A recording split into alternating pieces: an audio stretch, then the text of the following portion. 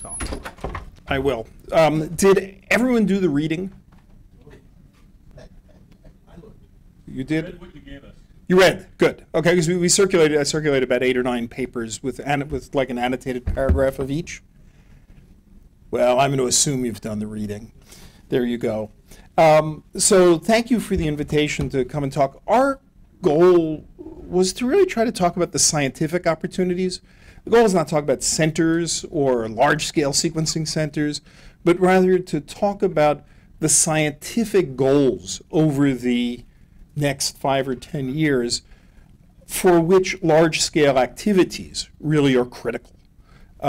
That's the key thing, is what should this institute be doing? But it happens to be deeply informed by what's been going on over the past several years, including some of the things that have come out of the large-scale sequencing program.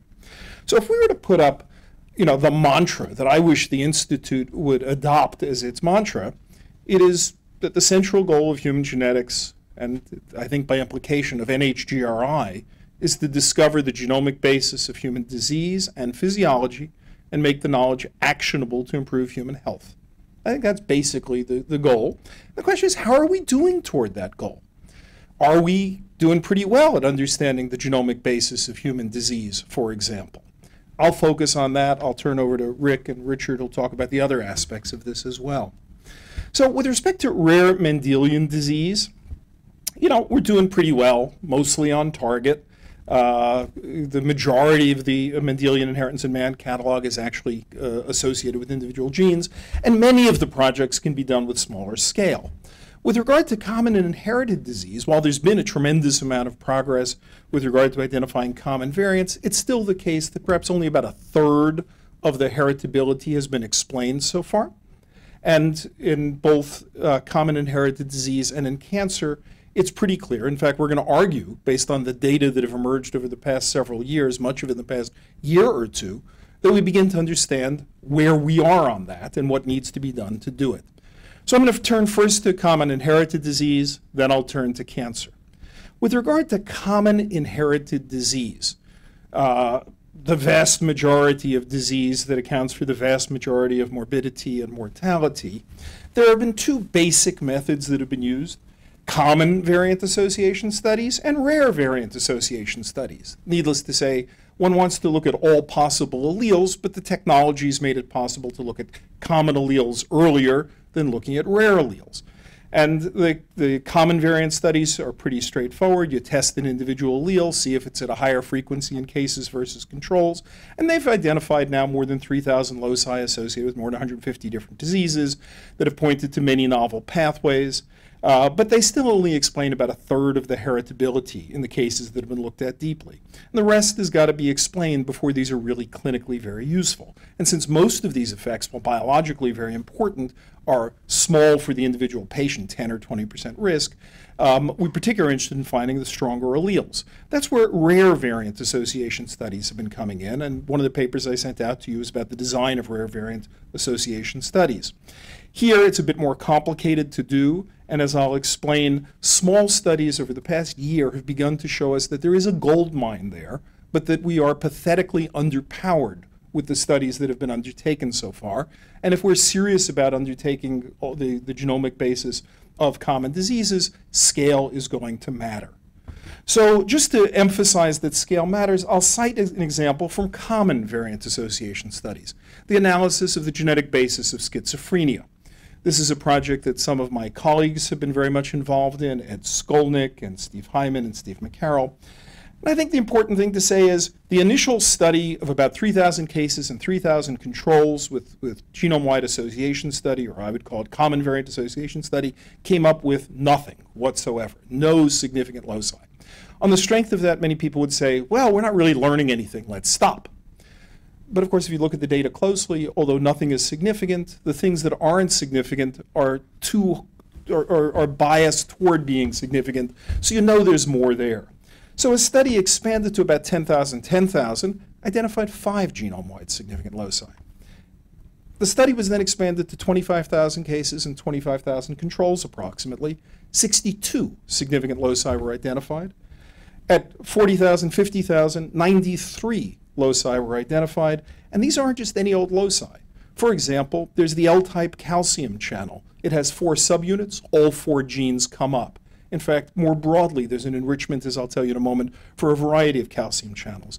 Certain sets associated with postsynaptic densities, with RNAs bound by the Fragile X mental retardation protein. This is the sort of thing that you only begin to see when you saturate a pathway. And had one given up at a few thousand or said, oh, 5 is enough, let's understand those 5 before we go on, one would not see any of this going on.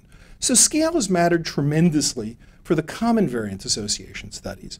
They've mattered for inflammatory bowel disease now with about 150 loci that have been identified in 11 pathways, et cetera. So the question is, what about rare variant association studies? How are we doing on rare variants? Well, as I said, the common variant's pretty darn easy. You pick a SNP, you test it in cases and controls. You can do it with a chip if you decide all your SNPs in advance. Rare variants are different. You pick a gene. You collect all the mutations in the gene. You decide which ones you want to aggregate. Just the coding region, other things, non-synonymous ones, missense ones, disruptive ones. You've got to make choices. Should you filter it by the type, by the frequency, by predicted function? And when you've made a decision of what you're aggregating, you test it in cases and controls. But there are a lot of important choices. Well, what are we learning? Just in the past 6 months, from the studies that have gone on, important things have emerged with regard to schizophrenia, paper just out in Nature, early onset MI and coronary heart disease, papers I believe in Press, type 2 diabetes, paper just out in Nature, from the studies that have been supported here. Schizophrenia, this recent paper in Nature, was now a sequencing study, not a common variant study.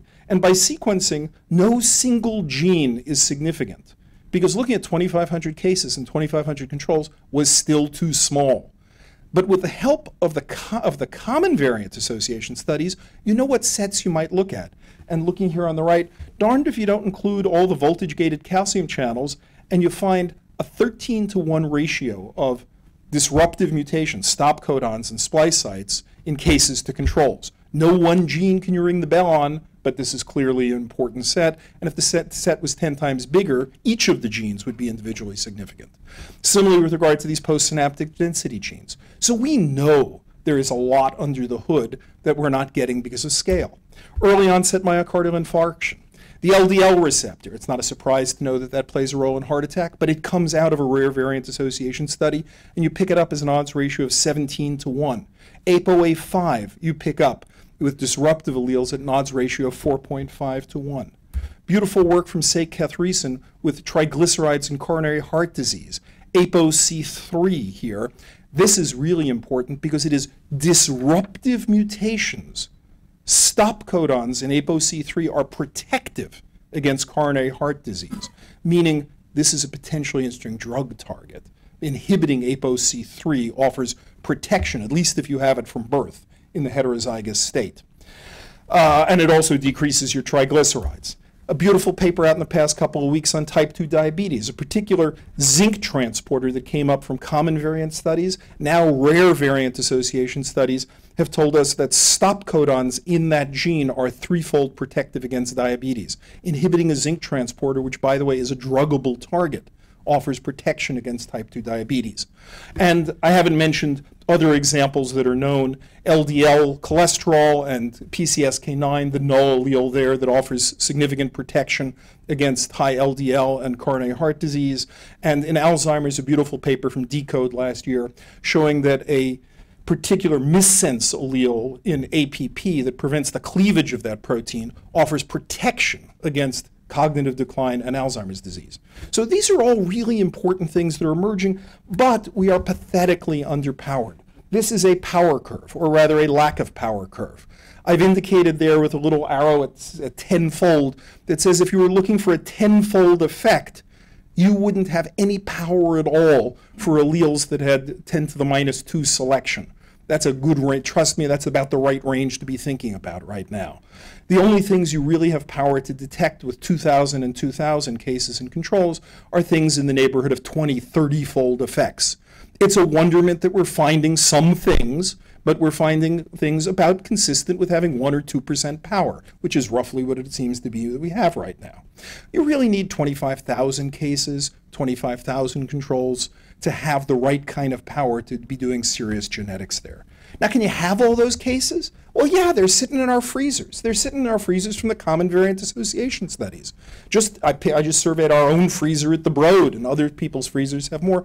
There are more than 400,000 samples already consented for sequencing in these diseases where we could actually complete the job and get the genomic basis of the disease. So it would seem to me we want to do it. But of course, it isn't just case control studies. Now, case control studies are incredibly important because they're the only place you'll make discoveries. Let me just really be blunt. You need a case control study because you need to have a lot of cases. If you go off and do a population survey, you don't get enough cases in the population to do the discovery. But you do need a population survey if you want to attach the right risk to something, because that is really important. You don't see the many instances, as is coming clear, that MODY genes, that we know are strong MODY genes, when you look in the general population, you find them, and a lot of those people don't have MODY, for example. So if you want to properly estimate rates, you need cohort studies, and that means to translate this to the practice of medicine, we need both case control studies for discovery and cohort studies for being able to attach proper risks to mutant alleles. And if you want to study the physiology of these alleles, you better have either clinical studies or recall cohorts where you can get those patients back and look at them. So it's not a question of one of these is right. It's a question of NHGRI's portfolio is going to need a collection of each of these things in order to do it. But without power calculations and examples of how things work, you're shooting in the dark. And I think what's really emerged over the past couple of years is we now have successful examples. We now have rigorous mathematical theory, and you can put them together and now design to address this question of how we find the genomic basis of inherited disease. For cancer, the story is very similar, and I'll just rip through it very quickly. Cancer genomics. When the Cancer Genome Atlas project was begun, there was a lot of thought that, well, everybody knows the genes for cancer. Why are we wasting our time? The answer was, as usually happens, genomic approaches show us that we don't know all the answers by any means. That many new classes, many new genes, and many whole new classes have emerged by unbiased genomic looking. Genes involved in metabolism, chromatin regulation, lineage specification, RNA splicing, all very different than your traditional receptor tyrosine kinase signaling pathways there. So that's emerged from the TCGA-like work that's gone on so far. So are we done yet? Can we declare victory? The answer is no. And we know that the answer is no. And I here cite a paper, which I happen to be a co-author on. Gadi Getz is the senior author on this, toward a complete catalog of cancer genes. If you do an analysis of 5,000 tumors across 21 different cancer types, you can ask, how much do you discover in this very large data set? Make a long story short, you can look for an excess of non-synonymous to synonymous changes. You can look for clustering. You can look for mutations involved in conserved sites. When you look visually, the genes you know are important leap out. NRAS would be significant from the back of the room. PIK3CA is significant from the back of the room. RB has a very different pattern but highly significant with these red stop codons. And APC has lots of stop codons in the first 60% of the protein just in colon. Patterns tell you. So if you do this, you can analyze each of the 21 tumor types and identify what are the significant genes, and I will leave out all the rigorous mathematical stuff that you have to do to make sure you don't fool yourself, et cetera, but you're going to address key questions. First, can this genome analysis reproduce the discoveries that have been made before in the 21 types? Can it find new cancer genes, meaningful ones biologically? And how far are we from being done? So the short answer to the first question is yes. I can give you a longer answer, it's in the paper. But basically the answer is yes. Essentially everything can be found in that way. And I won't say more, but it should be yes with an asterisk, and you should read the paper for the asterisk. Can we find new cancer genes? Yes. At least 33 new genes emerged from that. By the way, that's a 25% increase in the number of genes that had previously been known. And they involve, and these are just the ones where the mutation patterns are as expected, as you would expect for genes of those functions, and the functions make sense. Anti-proliferative, proliferation, pro-apoptotic, genome stability, chromatin regulation, immune evasion, RNA processing, protein homeostasis, all genes that had not previously been implicated in any cancer before. So this suggests we're not saturating yet. There's a lot of things there, and these are only for the ones that we can tell biologically have a function that makes sense with the hallmarks of cancer and have mutations in the right directions, losses or gains consistent with what you'd expect for the function. The examples are compelling: small GTPase, 5 exactly identical amino acid substitutions at precisely a base in the effector domain.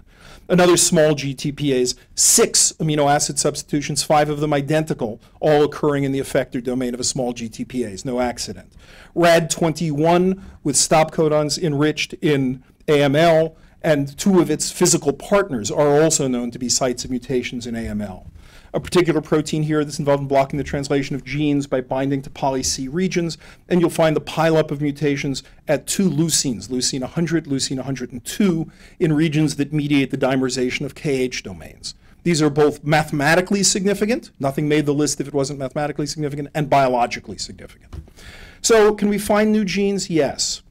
But how far are we from being done? The short answer is far. You can tell that by just making a saturation plot. This was a study of 5,000 tumors. Rerun the analysis with 4,000, 3,000, 2,000, 1,000. Look at the curve. Curve's going up. It's going up across each tumor type. It's going up across tumor types. It's going up across patient numbers. If you sort it by frequency, you find that the curve is flattening out for alleles present at a frequency greater than 20% in any cancer. Max frequency somewhere where there aren't any more to discover. For every other class, 10 to 20%, which, by the way, is EGFR in lung cancer and ALK in lung cancer and many other important druggable targets, we're not close to saturated yet. You can calculate how many samples you need. It's between 700 and 7,000, depending on the background mutation rate. You can be the rate, you can look up the saturation. We're far from saturation. If we wanted to saturate across 50 cancer types with a median number, it would be about 50 times 2,000, or about 100,000 samples there. So that can be done. So anyway, that was a lightning tour, but you have the reading and the homework, and we can discuss it later, of the first part of this, that a goal over this next 5-year period has got to be to discover the genomic basis of human disease, which means common disease and cancer. And the tools and technologies are there. The samples are there. But it's going to take serious studies. For each disease, 25,000 cases, 25,000 controls, plus replication samples is where we should be thinking. I'm going to stop there and turn over to my colleague, Rick.